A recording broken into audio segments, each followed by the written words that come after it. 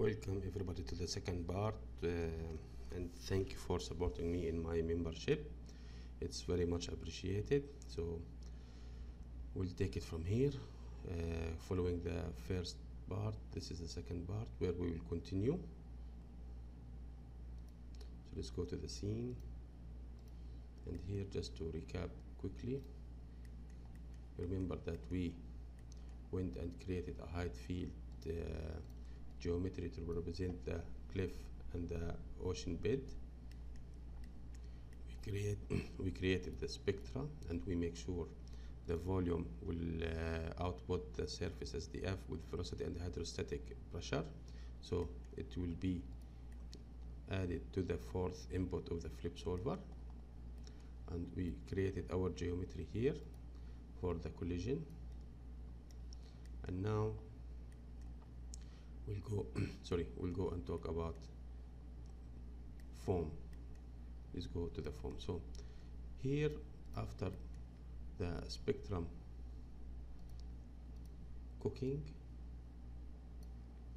we ended up with a couple of volumes: phase, frequency, amplitude, mask, and for these are for both of the ocean spectrum and the ocean wave. So both of them will be needed for the ocean foam node. So this is the ocean foam node. Let me just cancel it and go to the first frame and select it.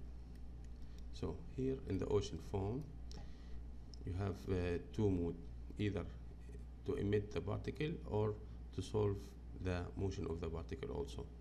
So I went with the solving. I kept the setting all the same so I can have natural movement, but you will notice they are all flat on the surface because they need to be displaced. So I catch them. They are all points. The more points, the more detail and resolution you will have. So all these points being cached, they have age, life, and B scale and rest position, total of 2 million. And I export them out to process them later. Now, from the compressed fluid here, that we have it here, I went out and started to create the white water. And the white water solver requires two things. This is the solver. It needs a volume, so I have a surface and velocity, so it will move the particle accordingly, and it will collide with the surface of the water or the ocean, so it don't penetrate as needed, and it will know where is the zero level, so it can create the foam, spray, and bubble. And on the other hand, it will need also volume to create the particle, and the volume is called emit, the same volume that white water simulation will recognize. So in the white water source, I kept it all with the default setting. So I have curvature, acceleration, vorticity, and it's the outputting a volume, which is sufficient with the default setting. Then I cache it, as you can see. So all this area is a pre-roll, and mainly it's after 60 it will start to kick in. Now, so for the white water simulation, quite simple. I have my geometry. I added a white water object, and the white water surface, I have the state attribute added, and I kept it at 0.03. Change the seed little bit and make the lifespan of only 2 seconds, so it don't freeze my machine. Foam, I enable the erosion, and I enable the repellent, and controlling the depth of map for the adhesion, so it will stick. After that, I cache it, but to better view it, I added this attribute node. The CDR is the spray, the foam, and the bubble, and I save it as a preset.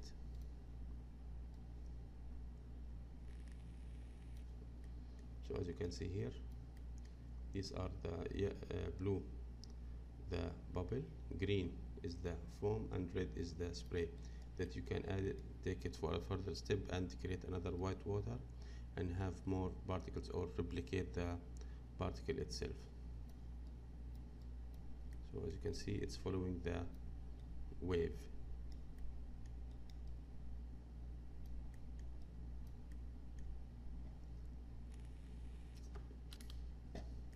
And then I added the density attribute according to the particle age and life. These are the default setting that will come with the white water preset. Maybe I can save it as save preset white water density save. So it will come each time. Then I rasterized the density, but I included not only the density, also the foam and the spray. I didn't add the bubble because they will not be visualized nicely. And then we computed the gradient, how much deep the density is within the volume. Then we give it a cache. So this is our cache. And now we move to the second part, applying material. So we need material for the foam, sorry, for the white water. I call it white water.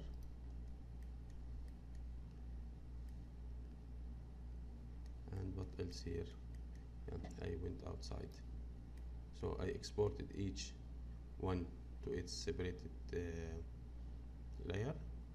Like the foam here, we have something to talk about. So before the material,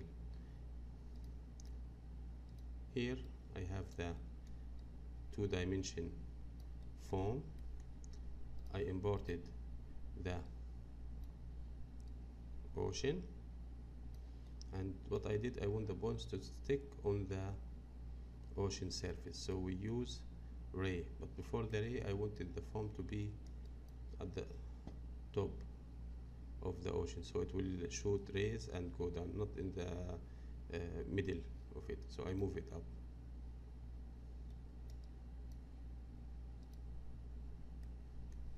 Then we added the ray, and the ray we make it the minimum distance. So as you can see here, the bones are stick on the surface.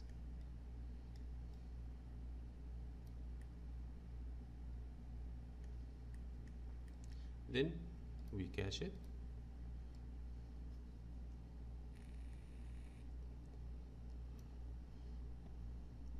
And after that, because all of these are bones that have age, life, and P scale, I added attribute wrangle. In this attribute, I decided the P scale to be 0.01. Then added this attribute that will affect the alpha, the opacity of the particle. So according to the age, it will start to fade out. So float of living, let's say, is to normalize the age, is at age divided by the attribute of life. Okay, that's the first argument. Then we store this normalized age in living, that we will use it next.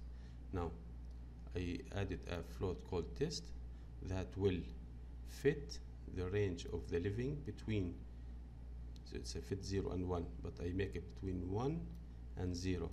So they will start their life with fully presented and seen, so opacity of 1, and during its age it will go down to 0 and fade out. And this attribute I added to the alpha, so it's channel ramp, I call it evolution of the living, or you can add the test also, it's the same, because also this one is zeroed out, so it's going down. So as you can see here, this is the alpha.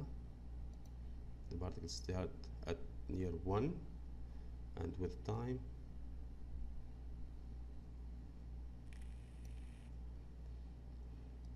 take by bond number. Okay, so let's follow this one. This is the alpha.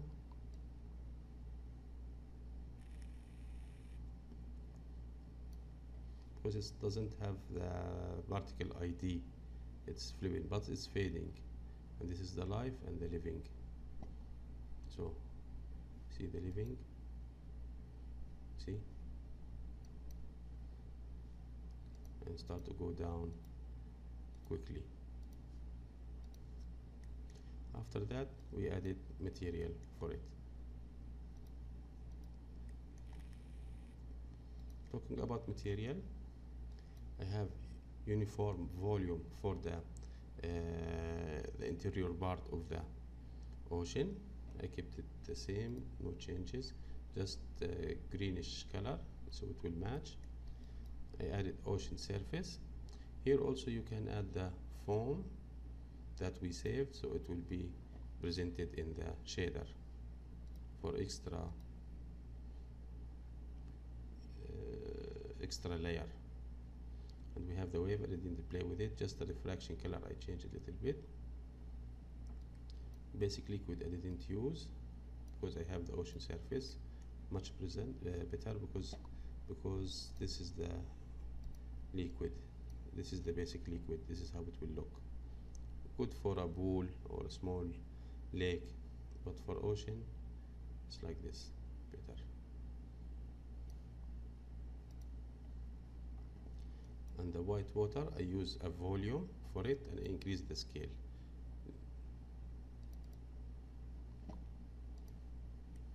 The rock and the dirt are from Megascan.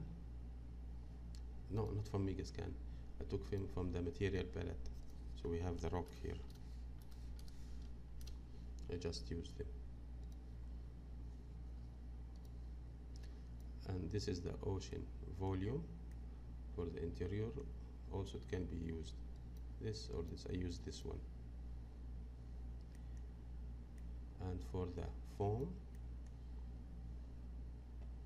it's a replica of the white water volume, but inside the foam I bind my alpha, that's the one we created, which I multiply it by the opacity float, and the result of the outcome is added to the lighting compute lighting opacity of the surface. That's included in the output.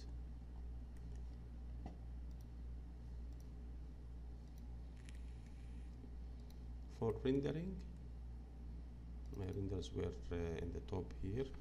Let's cancel. 1 second.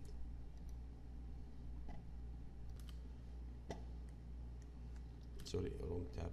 So let me go to the first frame. Go here. I added a top network, and in the top network, these are my caching. And here I added a rope karma. So it will have the same setting of the karma, and no need to create it in the output. See, rope fetch, and it's a rope net, and this is karma. And so this is just another Solaris layer. It will bring all the material, all the object, and creating the light, and at the end we go to karma. So here I defined its EXR or JPEG. You define the camera, the samples and the limits, and the motion blur also. It's on by default. But for the objects like the foam, you go to render, sampling, you add a velocity blur to make it active. And at the end you will have your render output. Still it's render in progress. So hopefully you will enjoy it, and I will leave the HIP file in my Patreon, and thank you very much for your support and input. Have a nice day.